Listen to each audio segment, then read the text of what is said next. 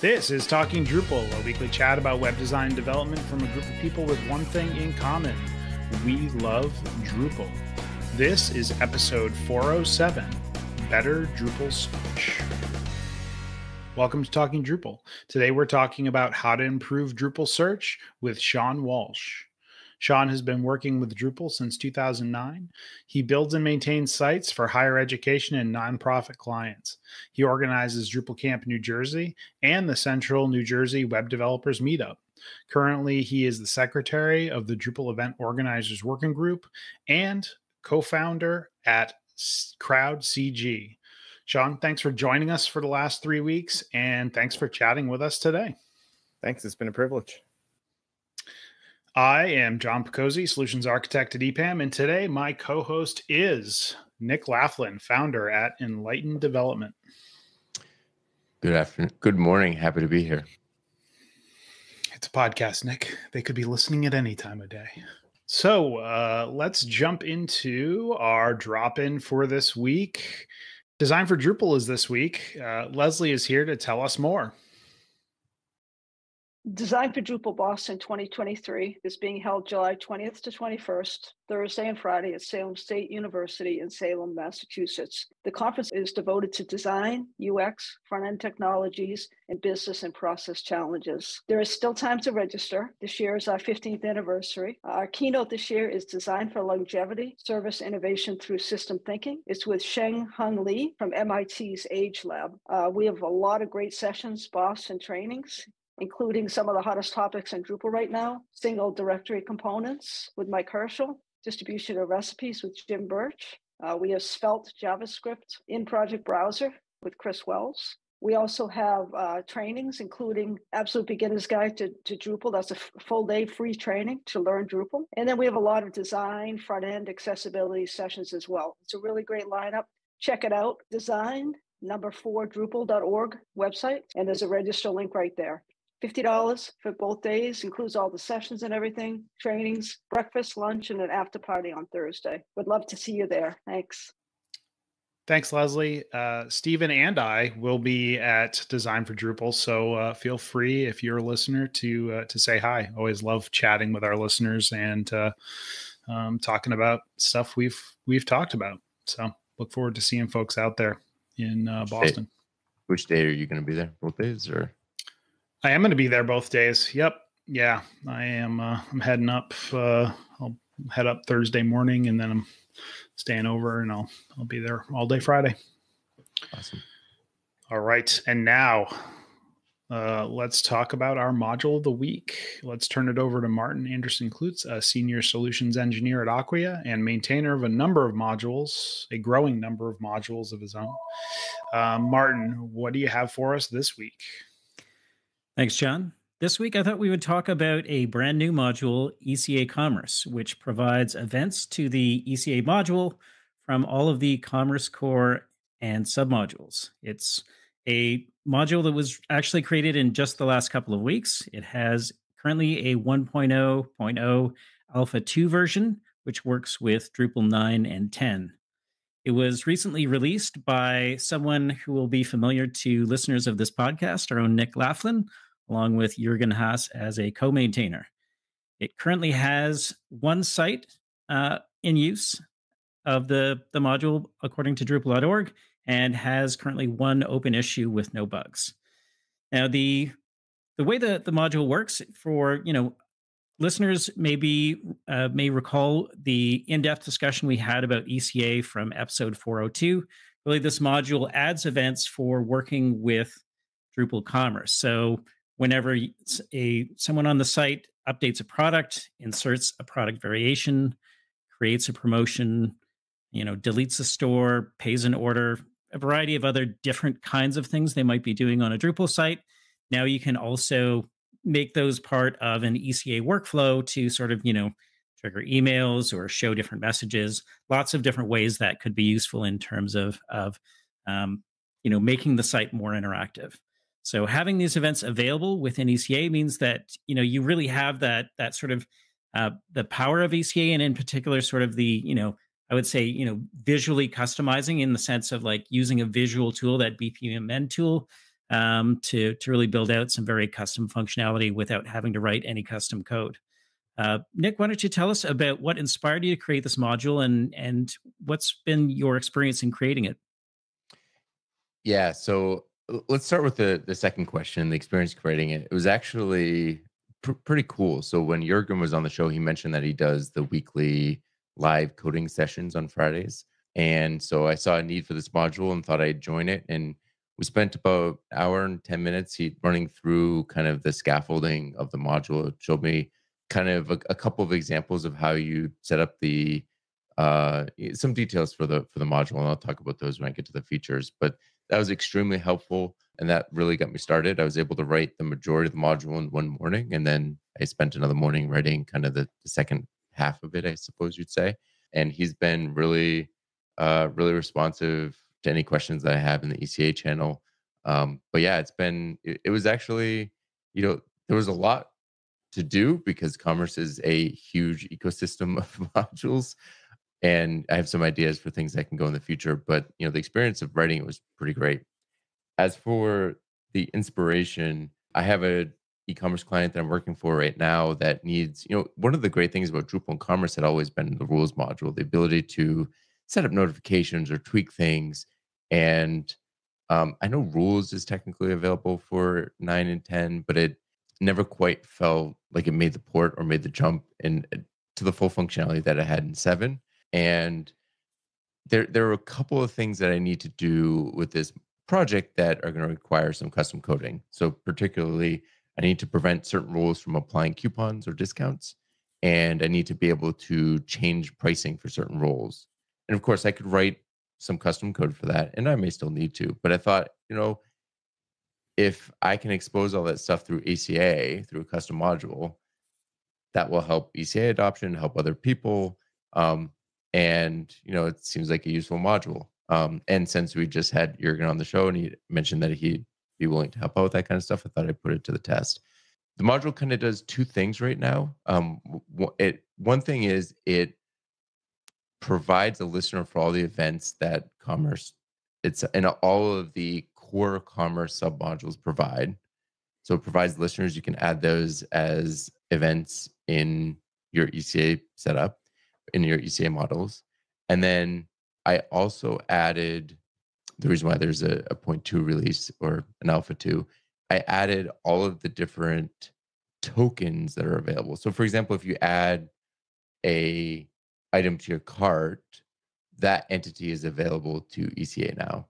One big caveat, there are several entities or several events that have more complex interactions that probably won't work. So for example, with the entity with the cart, like that's pretty simple. Like the cart, like there's a bunch of stuff that's just provided by Drupal and ECA out of the box. I just say, this is the entity, this is the name.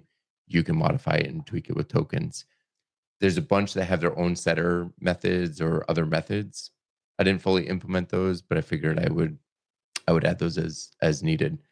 One last thing I'll say is, for our listeners out there, if you're looking to integrate with an ecosystem, I think there's a couple of clever things in the module that Jurgen and I came up with to handle those types of situations. So for example, you need to know, I didn't want to create a dependency on every single submodule in commerce, because otherwise if you install this module, it's going to install every commerce module. You can't do that. But we also need to know that a module is enabled in order to integrate with it, right? So I think there's a pretty clever solution in the module and checking to see which classes are available. And if the submodule event class is available, then we can integrate and listen to those events. What that means is this submodule, as needed, can add support for other contributed commerce. Like we're not going to need an ECA commerce, whatever payment gateway you're using module. We can add that support to this module safely. So I think it's a pretty powerful system. It was a great experience working with Jurgen. I'm sure I'll have additional questions. Hopefully people will use it, provide some feedback. Once I'm going to be working on the functionality this week for that client. So hopefully it works. If not, I guess I'll still maintain this module and I'll just write that custom code. But once I set that up and confirm that it works, at least for a couple of use cases, I'll do a full release so it gets security coverage. But yeah, overall, it was a great experience. Yeah, I want to key in on one thing you said there, which is really around sort of you know, Jurgen Haas, but really I feel like the group of people in the ECA community right now and their willingness to sort of jump in and help if you have a question. Anytime I've gone into their Slack channel in Drupal Slack, they've really been amazing in terms of being very responsive. Yeah, it's been great. I think there was one other person on the call, on the live coding session that we did. And as you mentioned on the show, they're all recorded. So I think he's released this one. So if you're looking to, there were a couple things that he ran into that were, if he had, it wasn't like he just showed me like, here, copy this code and do this. You know, there were a couple things that he ran into that because he had written ECA, he was able to get past pretty quickly. And if I had been trying to do it myself, would have taken probably enough effort that I probably would have just abandoned it and written the custom code. Because writing custom code sometimes is easier, right? But because he was so available, I think this is something that will be much more valuable to the community at large. But yeah, Every has been super responsive. Now, Nick, you mentioned that you had some ideas around kind of a future state for the module. Can you give us any insights into some things that might be available down the road? Yeah, so there's a few things in particular. One is I haven't integrated with any hooks. So WebFormer is an example of a module that uses hooks more than events. You can create an event around a hook and then expose that to ECA. There's only 2 hooks, I think, in Commerce, and they're around altering certain forms. So I don't think that they're used all that much. So if somebody needs it, they can make a feature request and I'll do it. The other thing is better integration with certain entities. Like I said, Jurgen mentioned that if an event entity has special methods, many times you have to do some magic to make it work better. For the moment, I just expose those. I expect that they won't work the way you would expect them to out of the box. Again, if somebody needs them, we can figure that out and add that support. But probably the biggest thing, and the thing I'll probably do just as I have time, is I'll add support for other e-commerce system, subsystem, contributed modules. Like I'm probably not going to go out and seek them all out, but if somebody needs one, create an issue, and it's pretty straightforward at this point to, if there's an event, I can add that event to the list. Yeah, it's interesting to me because I'm been using Commerce for a long time, and like thinking of like, Commerce does have some ability out of the box to do kind of like conditional things with coupons and stuff like that. But like having the ECA kind of the ability to build models and to be able to see them, I think is like a lot easier in most cases for site or store administrators to understand and kind of work with. So I'm interested to dive into that and see more about what you guys did there. Yep, I'll report back, I guess, once I've actually used the module I wrote. There you go. But hopefully it works. Oh, I'm sure it'll work. Thank you, Martin. Thank you, Nick, for discussing this. Look forward to hearing more about ECA Commerce in the future. See you next week. All right, let's move on to our primary topic, talking about all things search, or at least all things Drupal search. So let's level set a little bit. I think we can all agree that Drupal core search isn't great out of the box. However, there are things we can do to improve it and make it as good or in some cases better than some of the other search engines out there. So for our conversation today, we're going to kind of talk about some of those things that we can do, that we can implement to, improve the search experience, both for the users and for, indexing and all that stuff. But Sean, I guess the first question is, where do we start with search? What are the things you do to improve search on like a brand new Drupal site?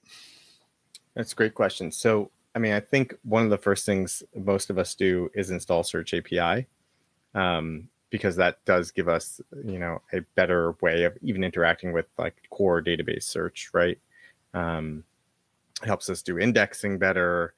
It helps us weight things, all these fun things that we can do with Search API and various ecosystem modules there really go a long way to making a better search experience in Drupal. Going back to our content modeling discussion, a lot of it too is about like figuring out how you want to store your data, what's going to be important to your search, and I think core search is just kind of snippets, right? It's just like here's your title, here's your body or your summary, and that's all you really get out of the box.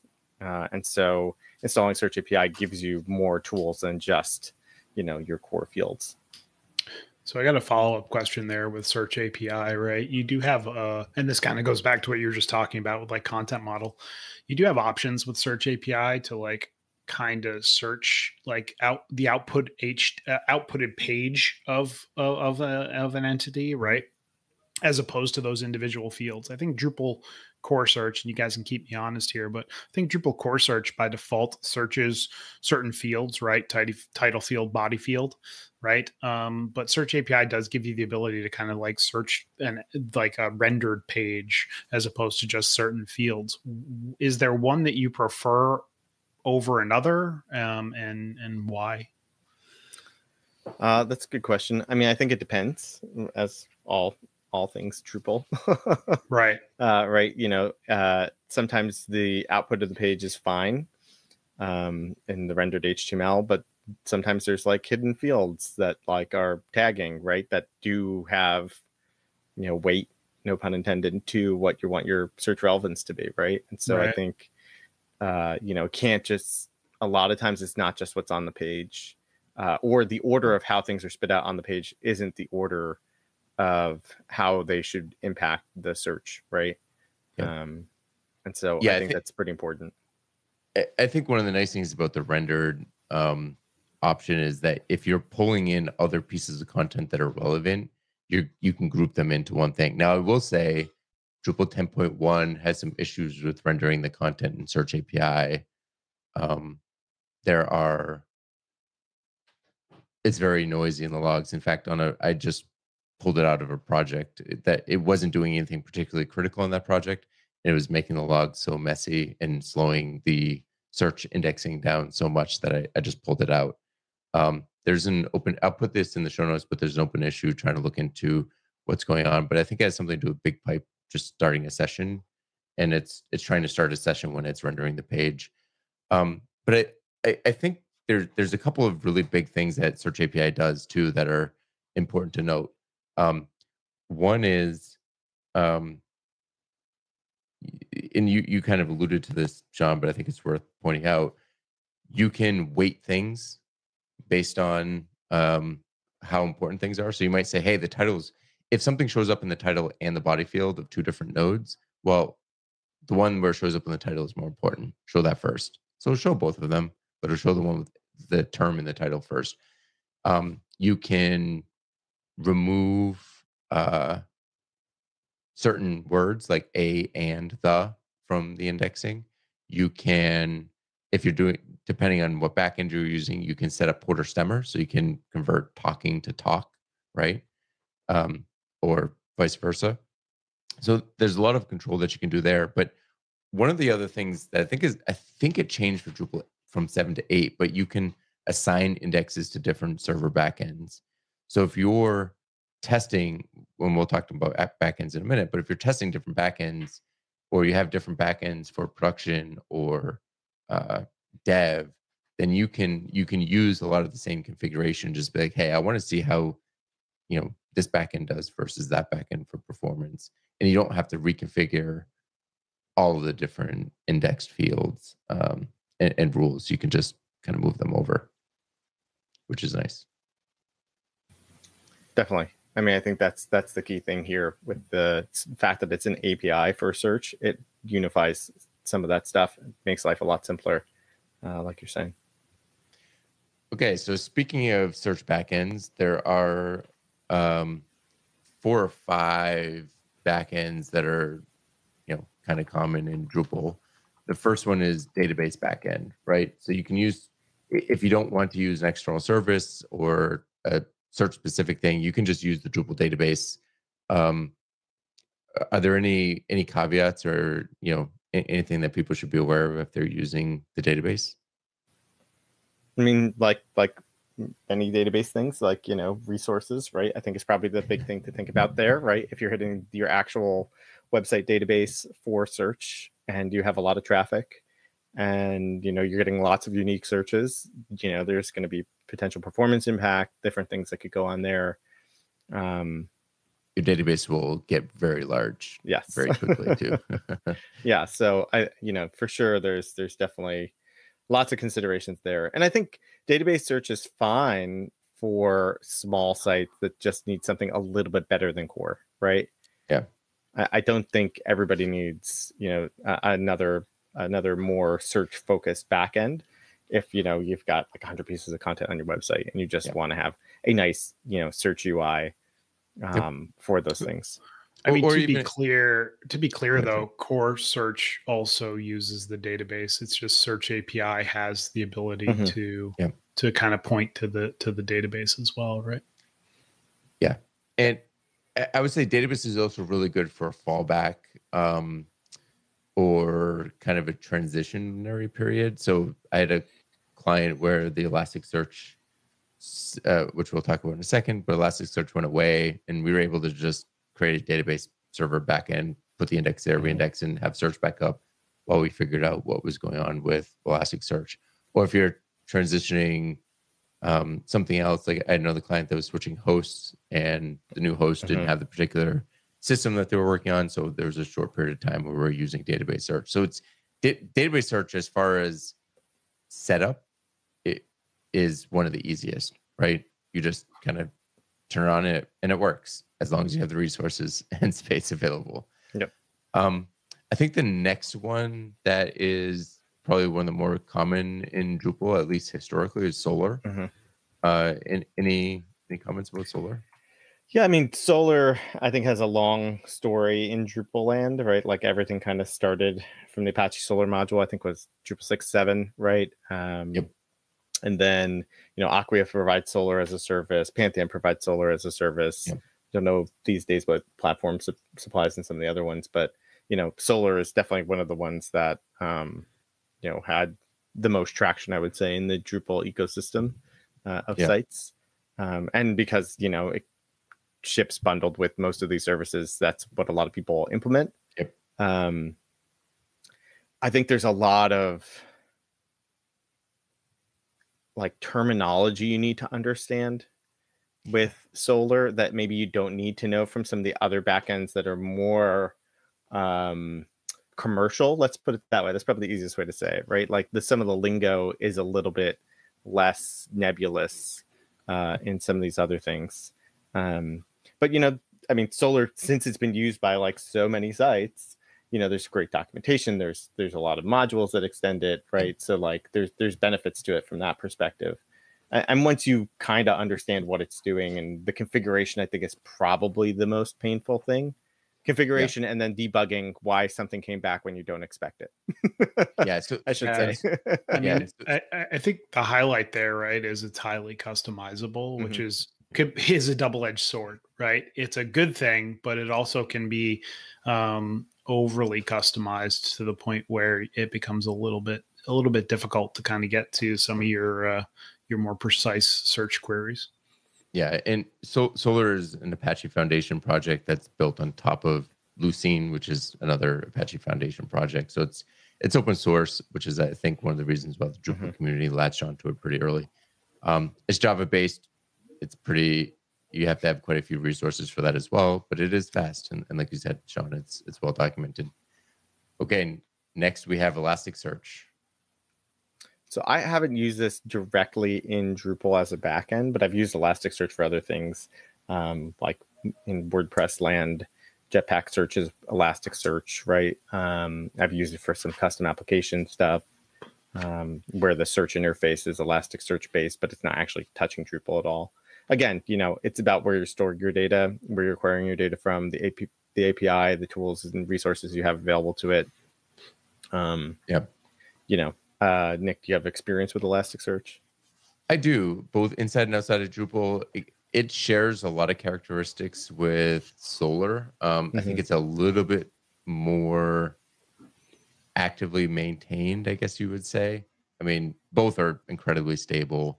I found the biggest issue with Elasticsearch is similar to the one with Solar, in that it's resource intensive, not just because it's a search product, but it's Java, and Java just by default tends to require more resources for things. In fact, we'll talk about this. This is the show of me doing throw ahead comments, I guess. But I just switched away from Elasticsearch for a client, and the reason for that was there were a few reasons for it. One is it's not for a client, for a side project that I'm working on. One is the server itself had pretty limited resources, and more than 2.5 gigabytes of the memory was being used by Elasticsearch, even though I was barely ever actually running searches.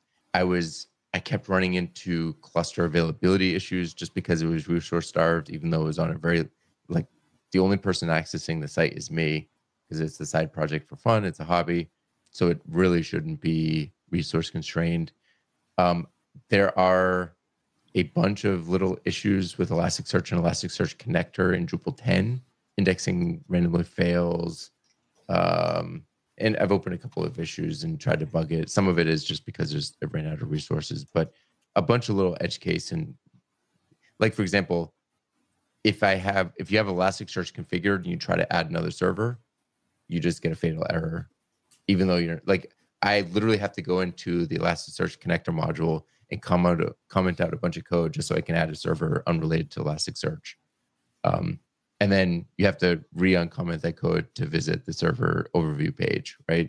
So just I haven't opened an issue for that one yet. I will. But just a bunch of little issues like that kind of made me decide to move away from it. But Elasticsearch itself is great. It's really stable. And I'm sure the module will fix those issues because it's used by a lot of people. So just because I was not 100% following there, Elasticsearch, are you using Search API to connect to Elasticsearch, or it comes with its own module for Drupal? So there's an Elasticsearch API module, but there's also an Elasticsearch connector module that's required. Okay. So that you can, because you need to connect Drupal to the cluster that's serving Elasticsearch, and then Search API connects to that. Mm-hmm. And that's always the preferred method of connecting to an external server, at least in my experience, right? Is like if you have a Search API, like a submodule or extension that you can use, that's always the best way to go, I think. Yeah. Do you guys agree with that? Yeah, absolutely. Yep. And then, so, one thing, I have a client who's going to switch from, again, their Drupal site, but they're not using this for their Drupal search part just yet. They're looking to switch from Elasticsearch to OpenSearch because they're on AWS hosting. And so OpenSearch is Elasticsearch fork by Amazon, essentially. It's less maintained, I would say. But again, that's another kind of up and coming service. Shares a lot of similarities between itself and Elasticsearch. But again, things kind of trickle down. There's less module usage, things like that. So something to think about there. There are other options depending on your infrastructure, what's available to you. Yeah, I was working with a client that used Elasticsearch very heavily when Amazon released OpenSearch and kind of just started migrating stuff. It's at least when I used it, it was fairly drop-in. I'm sure all the Elasticsearch modules will work with OpenSearch because it's just Amazon trying to, I think, get more control over the source code. Yep. Okay, and finally, the one that you probably have all been waiting for us to talk about because it's kind of been taking the Drupal world by storm, and that is Algolia. Have you guys used Algolia? Oh man, I I love Algolia. And admittedly, I've only used it once, and it was for a project probably, I don't know, over a year ago now. So I'm sure it's probably come a long way since then. But Algolia is an API first search platform. So basically, the way that it integrates, or the way that I've integrated it with Drupal, is that and I think Nick has actually used it more recently, so he can course correct me here if need be. But basically, the Search API module just connects your site to Algolia and provides a method for indexing. It doesn't actually provide any front end integration to Algolia. The way that I previously had used it, so Algolia was our search backend, Search API module was indexing our content back to Algolia, and then our front end developers actually built a React component to pull the data out of Algolia and use it on the front end. The reasoning for this is super fast. Like, it was lightning speed to be able to get the React component on the page and then load data in like near real time, which was really nice. Sean, what about you? I haven't had actual hands-on implementing it, but I've used it across sites that have used it. Do like the feature set. Have looked into it in the past. Just never pulled the trigger. So as John said, I did just finish integrating this into the site. So the hobby project that I just mentioned that was using Elasticsearch, I just switched over the weekend to Algolia. And I did run into a couple of issues, or a couple of things that were gotchas. Nothing major. I think one of the big ones is you still use Search API to do the connection to Algolia. You still use Search API to define which fields you want to send over, and how they should be. So, for example, if you're sending over taxonomy field, do you want to send the taxonomy ID, or do you want to send the name? Right. In most cases, you probably want to send both. What you don't want to do, and this may have just been my implementation, but I found that a lot of the stuff that you usually do in Search API, like the tokenization and Porter Stemmer stuff, you don't want to do in Drupal. You just want to send over the full amount of data to Algolia, because I found that it was pulling ease randomly out of all the words. So, and that was what was actually indexed. I took that away and it started working fine. So I would recommend you just handle that. The other piece, and again, I don't know if there's a good way to handle this outside of that, all of the ranking and stuff that you normally do in Search API, you just do it directly in Algolia. You say, I want this field to be searchable, this field to be searchable, this one has precedence over that one, etc. That all happens in Algolia. So I kind of found that nice. And I'm sure people have different feelings on this, right? Because there are people that are like, no, everything should be in Drupal. It's like one-stop shopping, right? It's great. But like, I actually found it really nice to be able to like pull the data out of Drupal into Algolia. Like, there's search analytics in there. There's, the ability to set up, certain filtration and search rankings and things like that. And like, it kind of gave you like a dashboard to be able to kind of control your search output a little bit, especially in like our use case where we had the React component. It was kind of like, already pulling certain things from Algolia, and like, it was kind of a known entity. Like, hey, if I add a new search filter, it's just going to show up in the component, right? So like, that aspect of it was pretty cool. I think the analytical aspect of it was kind of cool for me too. Like, being able to see like, okay, well, this keyword is ranking really high. Like, when somebody searches for this, they typically go on to search for this other thing. So then being able to kind of do the suggestions and stuff like that was pretty interesting. Of course, there's a cost associated with it. It's not a free utility, but part of me, compares it to like, if you're, you're looking at Solr, obviously Solr's open source. You have to host Solr somewhere in most cases.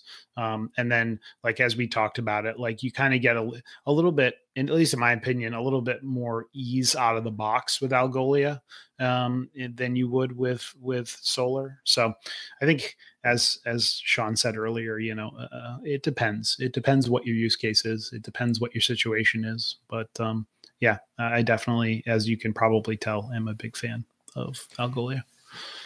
Yeah, one of the downsides of having that all in Algolia is you lose config management, right?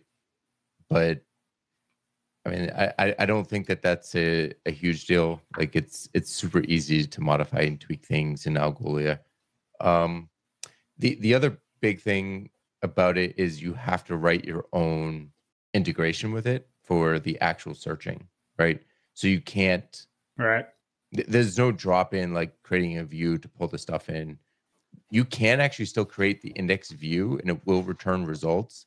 I don't know what it's returning results on though. I think it's pulling them directly from the database. So I think you kind of get a faux database backend if you use a view. Integrating with our API was pretty straightforward. I mean, it took me, I don't know, a couple of hours to write a custom module that just, I know a lot of people use the React plugin, but I used the PHP one because I didn't want the type ahead stuff that is, because one of the things that people don't realize is if you do the type ahead and like the auto search, autocomplete, it's doing a search on every character. So it can blow up your search queries pretty quickly. And if you're trying to keep those down, then you want to use something more server side. But yeah, it was pretty easy to set up. It took me a couple hours to create a custom module that used the API. It was returning results. And most of that was creating the form and the facets that I wanted for the search. Not really setting up the API side. The API side was, I don't know, maybe 20 minutes. It was easy. It was really easy. Well, again, I think that goes to what John was saying. Like, it's about who is your team, right? Who's your search team, right? Is it marketers? Is it developers? Are they on the front end? Are they back end developers? Like, that's gonna go a long way in choosing one of these platforms, I think, as we discussed. So I think one other search utility service provider to discuss is somebody I think that's relatively new to the Drupal space, or has come onto the scene, I guess, in the last couple of years, which is Search Stacks, and they provide kind of managed Solr searching. They do have a Search API integration, and they're actively working on improving that experience. Yeah. But they do have two methods of service that you can get from them. So like, again, if you didn't want to like manage your own Solr, or you were looking for something that might be a little bit of a more reasonable option where somebody's kind of managing the Solr for you, that might be a good resource. Mm-hmm. Yeah, and I think they give you some tools for actually building better UIs, which I think is like one of the big selling points there is, you're not using views to do this thing. You're not also hand coding it artisanally with like Algolia. You're getting some components out of the box that you can kind of stitch together nice UIs. Yeah. That was one thing that they asked me to review their Drupal module a while back, and I was kind of like, hey, it'd be cool if there was a block that I could just drop in that kind of had your UX widget already in it, and like, so I don't know if they've added that to their module yet, but like it's super easy. It's dragging basically copy and paste of code into your front end. I actually did a POC of it a couple months ago, and I was able to kind of get that experience of like, hey, I'm typing in this search box, now I'm going to a search page in Drupal, and it's like pulling in those widgets that they have. So it is pretty straightforward in that regard. And I will say probably the biggest thing with all these options, like if you're doing database Solr, Elasticsearch, OpenSearch, that kind of thing, you're generally paying per server and for the resources, right? Yep. So you might pay $40 a month or $80 a month, whatever. For these search as a service ones, the setup is a lot easier. You don't have to worry about security. Well, you have to worry about security, but you don't have to worry about security of the physical machines. Like that's part of the service you're paying for. But you have to kind of analyze your search requirements because you pay by usually both the index size and the search volume. Right. So, if you, and most of these systems have some sort of payment protection thing. So like you can tell Algolia, for example, hey, don't bill me more than $50 a month, or warn me once we get within $10 of, something like that. So you can kind of keep some eye on it. Avoid the $7,500 search bill at the end of the month.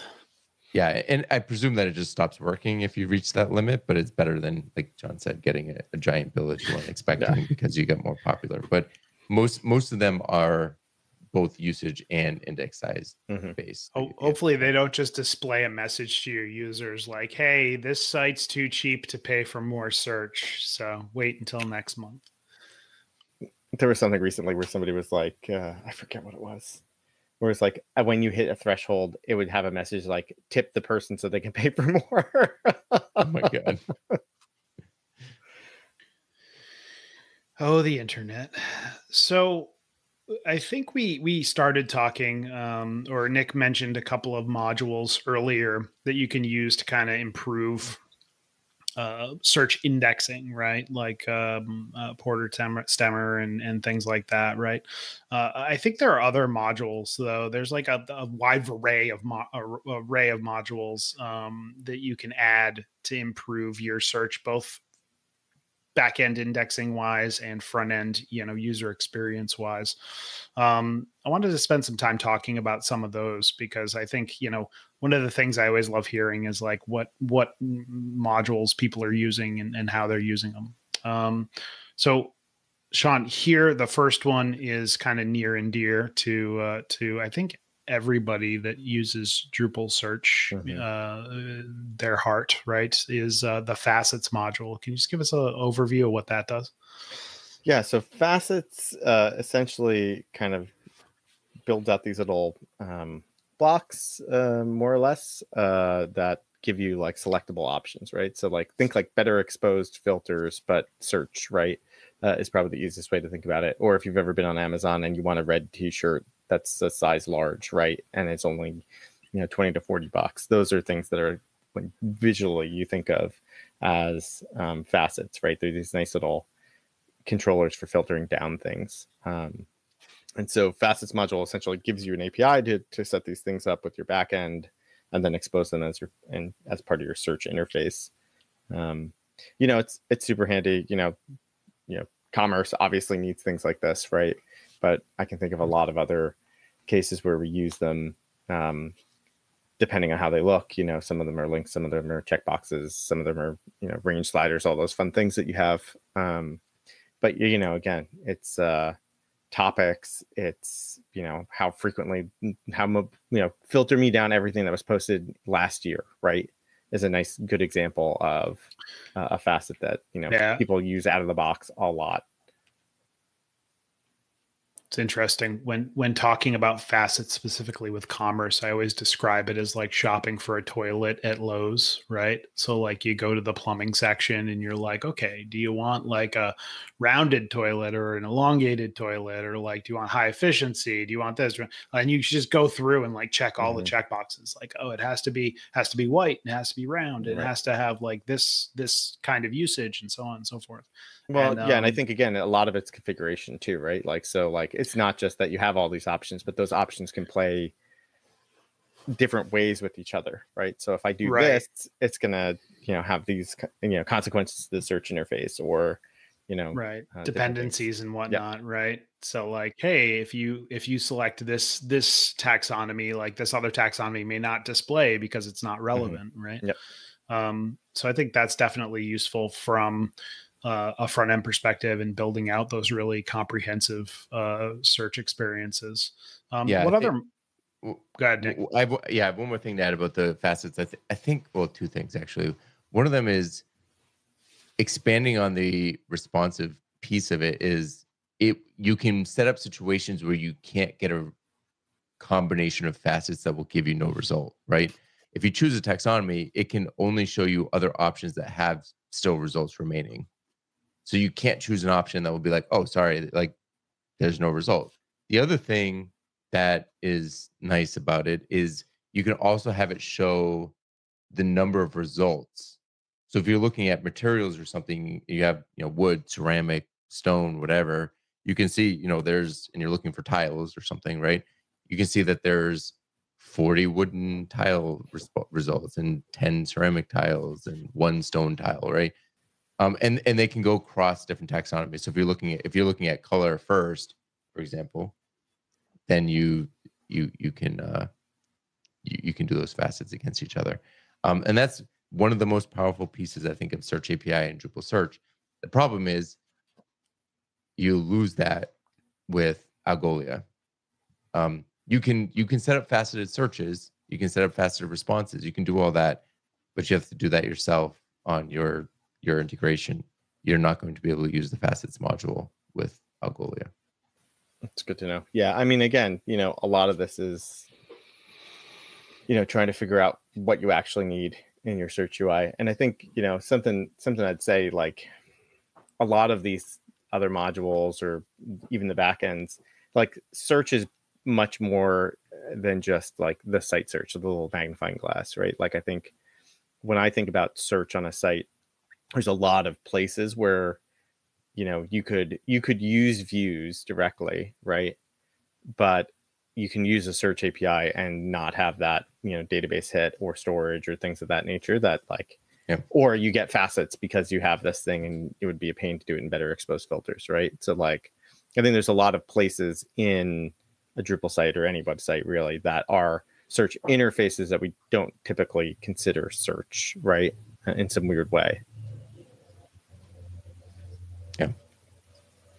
So I think the next one here on our list is one in my head that I always install when people say like, I want my site to work like Google, right? Because like that's usually what, I don't know, whenever somebody talks about search, that's kind of what they're comparing it to always, right? And that's the Search API autocomplete module, right?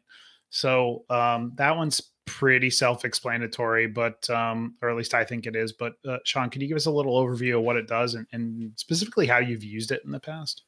Sure. So yeah, like John said, it's the kind of type ahead feature that you get in Google, like where you start typing F and then it gives you Facebook, right? And then if you type like FO, it'll say Food Network or whatever it is, right? Like it'll start filtering down and suggesting things to you essentially based on what you type. You can configure it to require 3 characters and different things, so you're not constantly giving people results that are irrelevant. You can kind of choose which fields populate that thing too, which I think is pretty important. It could be titles, it could be, the authors of a piece of content, it could be tags, right? So you can supply different things to that Search API autocomplete, and that's what I've used it for in the past. Is like, oh, well, we need more than just the title. We need the title and the subject and the author and this other thing in that autocomplete. But again, at the end of the day, it's about getting your user to the result they want faster, right? So they don't have to type out, some 20-word title. They can just click it, right, or something, Yeah, and it's using the Search API backend, so it's more sophisticated than kind of the core autocomplete fields. Yep. Where the core autocomplete fields generally have to be a little bit more, what you're typing has to be a little bit closer to what the actual results are than the autocomplete stuff. Yep. Can be. And I find it especially helpful for long lists, right? So for example, if you're setting up a search experience and you want to be able to filter on 2 different content types, right? Article versus research paper or something, right? You can just make a checkbox or a radio that says, hey, search only this or search only that. But if you're trying to filter on a taxonomy that has 250 terms, well, a drop-down list or checklist is not going to cut it, except in very, very specific use cases where somebody needs really fine control and they're kind of an audience that can handle that. Autocomplete is going to be much better in that case because nobody's going to look through a list of 250 items on a dropdown to find what they need. And Search API autocomplete is perfect for that. For sure. So, Sean, any other modules that you like that help improve search? Yeah, I think this Search API exclude module is helpful when things need to be excluded for a variety of reasons from your search interfaces. That's super helpful. Like, we can't surface this thing for some reason with a copyright holder or something, right? We can't have it on our website in the search. It can be a piece of content, but it can't be in the search or something bizarre like that happens from time to time. Or it's just not relevant. There's other modules too that like will limit like what bundles get included and things like that. So, again, I think it's a lot of it is customizing it for that specific use case that somebody has. I know Martin has a handful of Search API modules too that help with like user term things, right? Like, so if like the user is a philosophy professor, then you're going to surface them philosophy things versus if they're a history professor, you're going to surface them history things, right? So there's like other ways of boosting content, and I think that's a lot of what the other Search API kind of modules or search modules go to, like juxtaposing the core piece, right, with some extra bit of information that I use. But again, that standard set of facets, autocomplete, exclude less so, really goes a long way, right? Like that's like most sites I work on is that handful of things.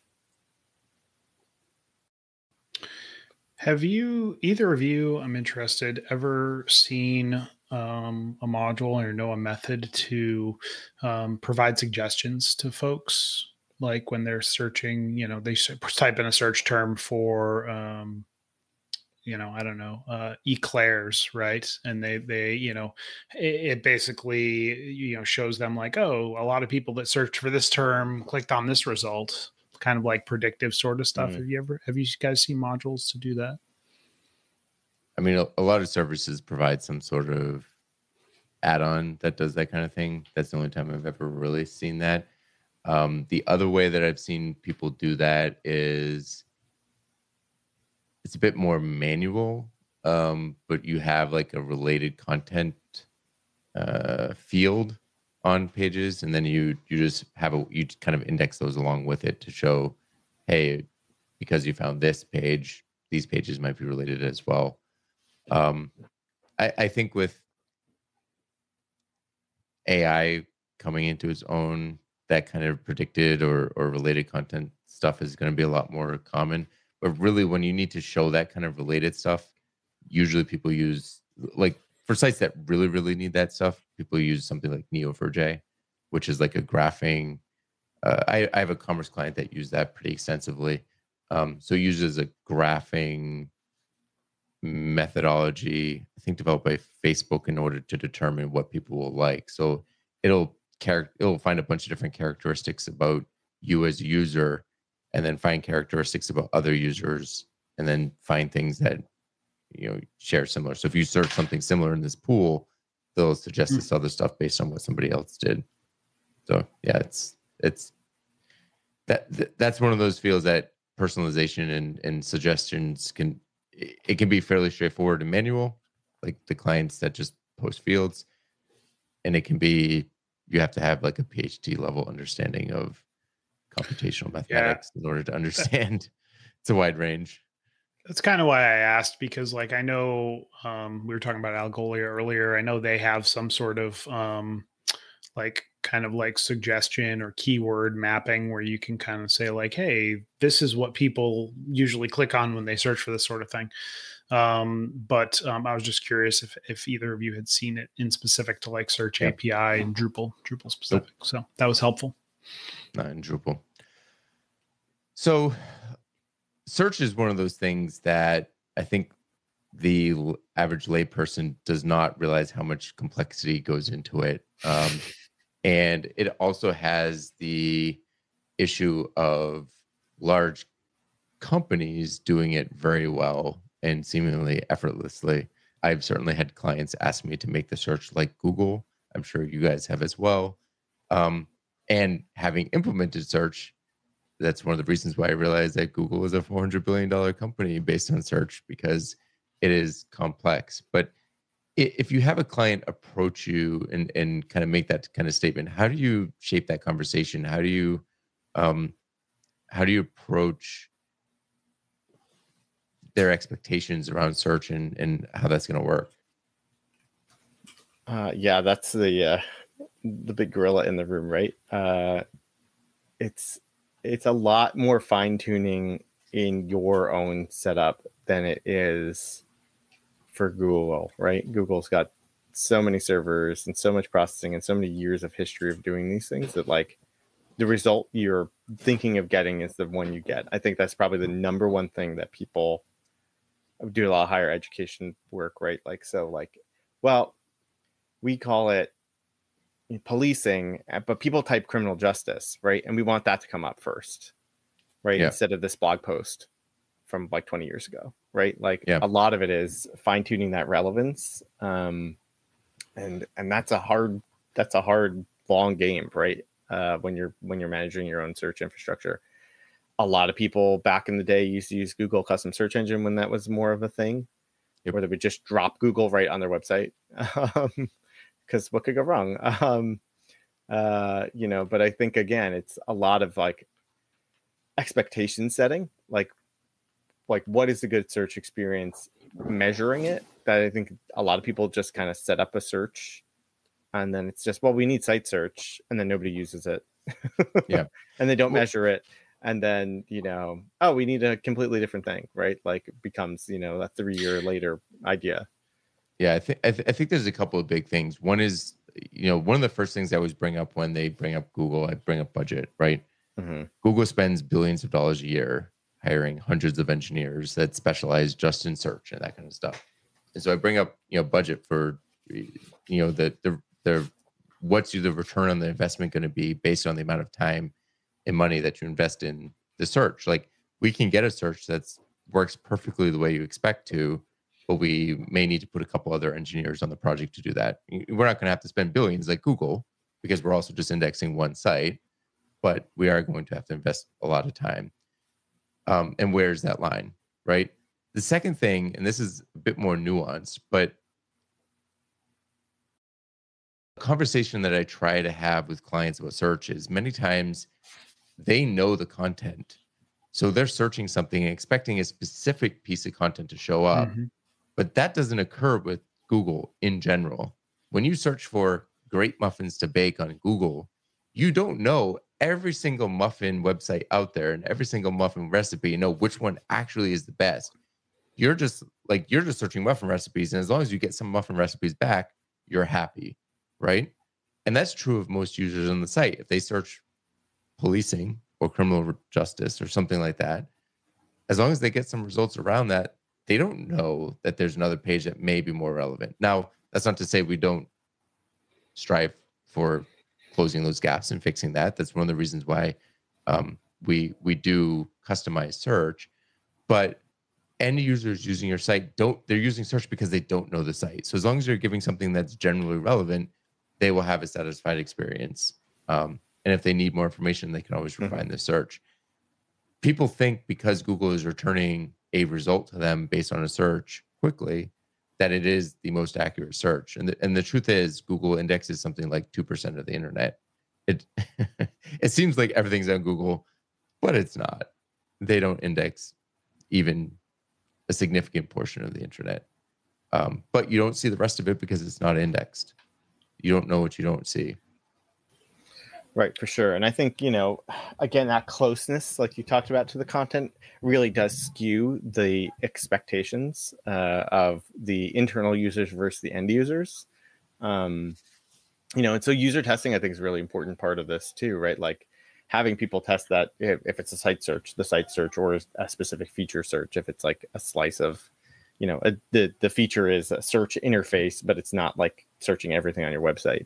I think is really important because it can give you some information to go back to clients to kind of say, oh, well, I was doing a site, right, and that was comparing Google. You can check Google Trends and like what people search for, right? And so, it was this one term, but everybody was searching for this other term, right? And so it's like, well, your content doesn't have that term in it. That's why you're not coming up in Google. But also on your own website, like people aren't necessarily looking for the thing you think they're looking for. So like your internal semantics may need to be adjusted to have the thing that people are actually searching for. Instead of this specific word combination that you've come up with. Again, going back to higher education, is it policing? Is it criminal justice? Is it some other thing? And trying to make sure that the reality of what the end users are doing is really what you want to give them, right? And helping your client understand that. I think it's a hard part. I think that to me, like, it boils down to like getting good search metrics, right? So like being able to understand what your users are looking for. And I think that kind of goes hand in hand with what Nick was saying. Like you can spend the money to build something like Google, right? But like ultimately you still might not get the result that you want because you don't understand your users and how they're using your site, or you have a misconception about them. So I think like as much as you want to like improve your search, make your search the best it can be, you should also make sure that you're getting metrics on how users are using those search tools and how you can kind of build them better to improve those results. Yeah, for sure. Oh, go ahead. No, sorry, Sean. I was just going to say, sometimes the answer to isn't better search. Like if you find 80% of people on your site are searching for one thing and going to one page, and that page isn't in your main menu, then sometimes it might just be put it in your main menu and make it more prominent. Right. It's funny you say that because for a long time, I actually believed that like search may not be necessary on websites if your content architecture made sense and was logical and usable by folks. And then I quickly got to the point that like people are lazy and like they're just going to type something into a search box as opposed to trying to find it in a navigation. So like I couldn't agree more, Nick. Like if you see somebody come into your site and searching the same thing over and over again, and that page is buried 3 levels deep, like maybe you want to bubble that back up to the top. I will say one thing I was going to, just if you do use Search API autocomplete, there is a separate module that helps you track that in Google Analytics. Cool. So that's something to know about. Like otherwise you won't get that because it's doing AJAX requests or whatever the heck it's doing. You won't see that in your metrics. So again, you don't know what you don't measure, right? I'd like your thoughts on something, Sean, and I don't think this is a technical term or anything, but it's something I think about. I call segmented search versus unified search, right? And I'm wondering if this is something you do all the time or something you try to shy away from. What I mean by that is, unified search is pretty straightforward, right? You have a search box on a page, on maybe in the header. Somebody searches there. Maybe there's like an advanced search drop down where they can add a couple of facets, versus a segmented search, which is in Search API terms, you create a completely separate index for something. Like maybe you have an index for articles and an index for users. So basically, somebody's searching that field that will only get results from that specific topic. Right? They can't get, like, maybe it's still just a text search. Like you can still add facets if you want, but maybe it's a way to kind of segment search into different results based on what people know that they're looking for. Is that something that you do a lot? Is that something that you never do? It's not something I've never done. It's actually something I'm looking at doing for a client right now. Everything's in the one index, but like, this one type of content really is special. Has its own search interface. Like, why is it climbing up all the other stuff, right? Like, why do we have all these other fields that aren't relevant to those content types where, the rendered HTML is fine for like, these other more didactic content types versus this more bespoke product. So that there for sure are reasons that you would need to split it. I think, simplification, like being able to test things and see how they impact that, those different segments instead of, doing it for everything, I think is pretty key. And like maybe you want to handle the title differently for a product versus the title for every other piece of content on your website, right? The way you stem it or things like that, right? I think it's pretty important. So like, I can totally see the value of doing it. I think it really, again, depends on, is it just the box on your website, or are you really using, is search used in multiple places, even if that page isn't called a search page, right? Like, and I think that's, a powerful thing that you get, where you can spin up as many pages, search pages as you want, really, in Drupal, and customize them and have them have different things. And, again, is there a benefit? I think ultimately, is it simpler to deal with? Is it simpler to maintain? Not mess up, I guess, is probably the other big one there, whether you split it or not. It's interesting because I've seen this kind of scenario from a different angle, one where like you have a large company or organization that has either different products or units that all have their own websites, and folks are like, well, do we do a unified search, like search all our sites and then a site specific search, like search this site? And that conversation always goes kind of down some rabbit holes, I think.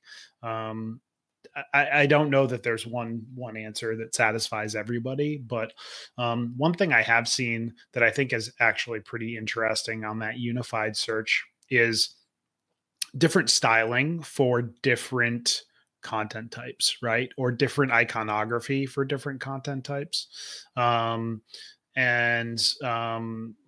That can sometimes be useful, or like some sort of pre-selection where you could say like, hey, I'm searching for this thing, and it kind of gives you additional filters, going back to like facets, right? If you're looking for documents versus actual content pages.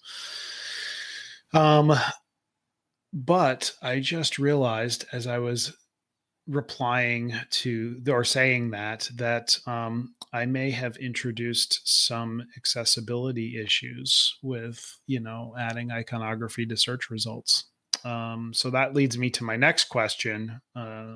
Sean, do you have any, or in the past have you had to do anything to kind of make search more accessible or more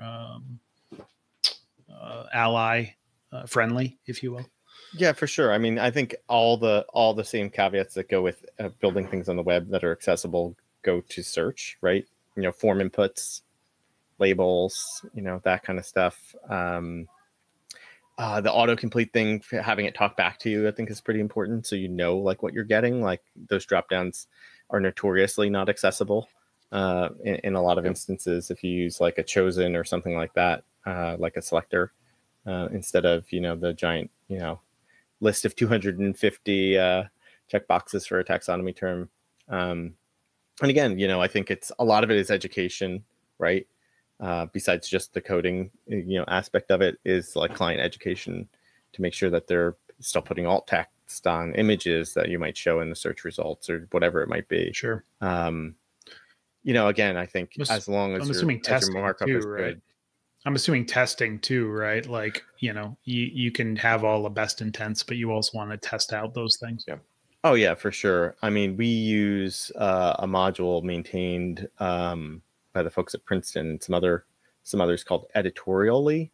The Ali is EA11Y. And that's really good for like editors of a site because they can see quickly like, oh, my heading order's out, or I don't have alt text, or the link in this snippet makes no sense because it's truncated, or whatever it might be, right? Like, so I think, making it more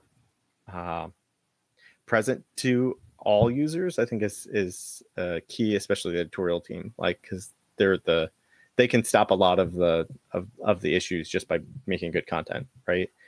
Even with search, and then it's up to the developers or whoever's implementing the search to make sure they're still following all the best practices around labels and, descriptions and things like that. Okay, before we wrap up the show, are there any common search pitfalls you'd like to let our listeners know about? Yeah, for sure. I think my number one I see over and over and over again is people set up Solar and then still have their views render things from the database. And it's like, well, you just missed a giant reason to use this module that will have a big impact on your site, right? And so, I think it's a pretty high one. Is like they had enough, the developers had enough knowledge to set up Search API. They set up Solar because Solar came with their service or whatever it is. They set it up. They still built their views without using Solar directly, and so they're not getting 100% of the benefit that they could.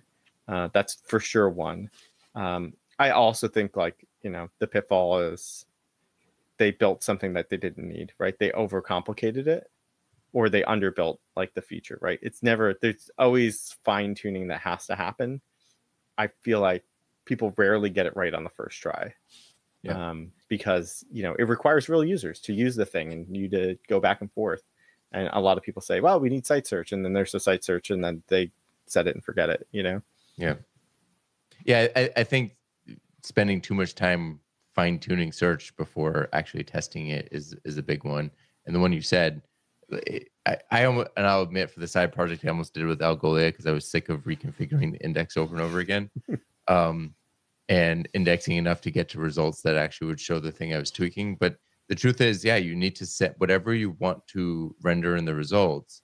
That's something that you have to send in the search key. So like I mentioned earlier, if you're sending a taxonomy term, many times you want to send both the ID and the name, right? Because somebody's going to search the name, but when you're displaying the results, you probably want to use the term ID for the link, right? Because you don't want to have to do a query to find out what the term ID is in order to send them to that category if they need to go there.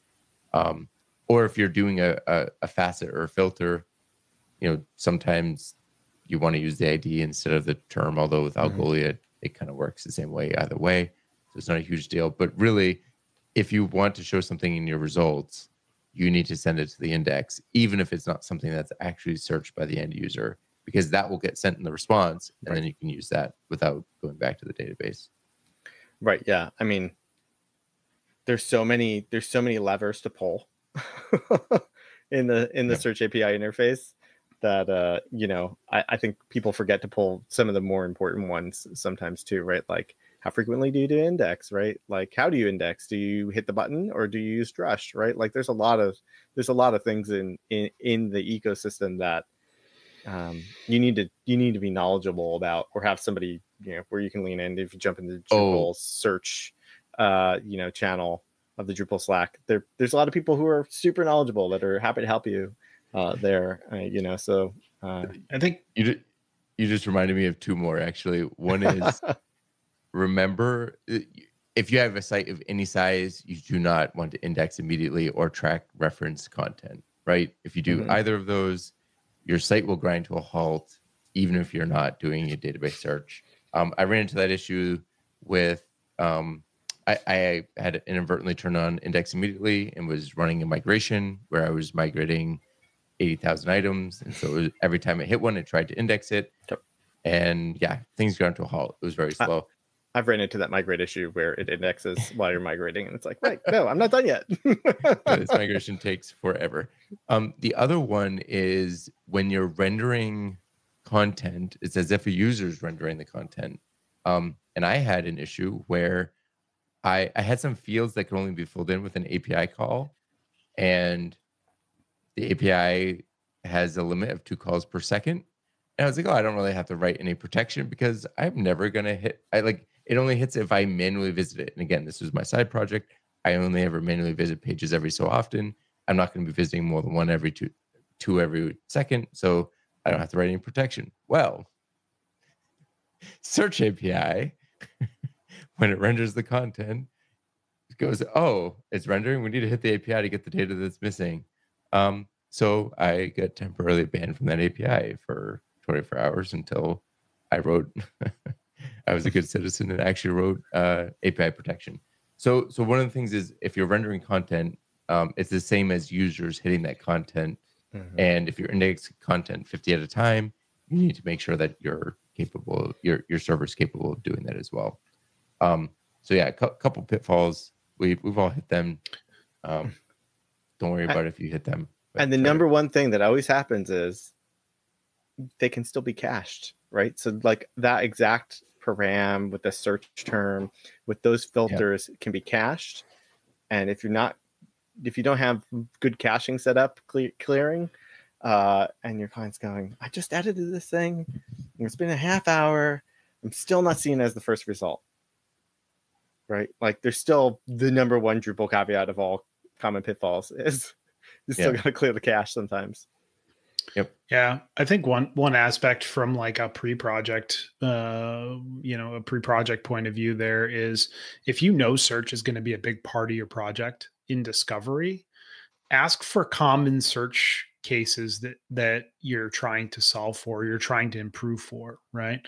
I think that's something that a lot of people kind of don't do or forget to do, and then they get to building this thing and they build it and they present it and the client's like, oh, well, it doesn't work for this, that, this is one of the problems we wanted to try to solve. Well, make sure you ask those questions up front, ask those questions in discovery, because that can be a test case for you while you're working on search. Well, does it meet this test case? Okay, it does. Good. So I definitely think that's an important one that some folks kind of miss as well. Well, Sean, thank you for chatting with us today. It has been very educational, and hopefully we've helped to improve Drupal search for our listeners. Do you have questions or feedback? You can reach out to Talking Drupal on Twitter with the handle Talking Drupal, or by email with show@talkingdrupal.com. You can connect with our hosts and other listeners on Drupal Slack in the Talking Drupal channel. You can promote your Drupal community event just like Design for Drupal did today. To learn more on how to do that, go to talkingdrupal.com/TD-promo. And you can get the Talking Drupal newsletter to learn more about our guest hosts, show news, upcoming Drupal camps, local meetups, and much more. You can sign up for the newsletter at talkingdrupal.com/newsletter. And thank you, patrons, for supporting Talking Drupal. Your support is greatly appreciated. You can learn more about becoming a patron by going to talkingdrupal.com and clicking that big Become a Patron button. Alrighty, we've gotten to the end of our show. Sean, before you tell folks where they can find you and chat with you, I'd like to thank you again for joining us for the last 3 weeks. And come back and visit us soon. Will do. It's been a real pleasure to see how Talking Drupal is made, and be here to chat with you all and all the guests. You can find me at Sean T. Walsh on most things, Drupal.community, the Mastodon instance, Drupal.org, Drupal Slack, and find my company at crowdcg.com. Have you jumped onto Threads yet? No. I need because to I'm already on a Mastodon instance. Okay. I'm happy where I am. There you go. Way to be. Nick, what about you? You can find me pretty much everywhere at NixFan. I've not created a Threads account yet. I'm going to, probably just to park the name, but I'm so disappointed that it's app only. I am not a fan of not being able to just go to a website to log into something. So if you already parked your Instagram name, you don't have to do it because it's the same account. Oh, in that case, I will probably do nothing then. Good to know. Appreciate that. That's a little old-timey of you, Nick, but that's understandable. For our listeners, I'm John Picozzi, Solutions Architect at EPAM. You can find me on all the major social networks at John Picozzi, as well as Drupal.org. And you can find out more about EPAM at epam.com. If you've enjoyed listening, we've enjoyed talking. Have a good one, everyone.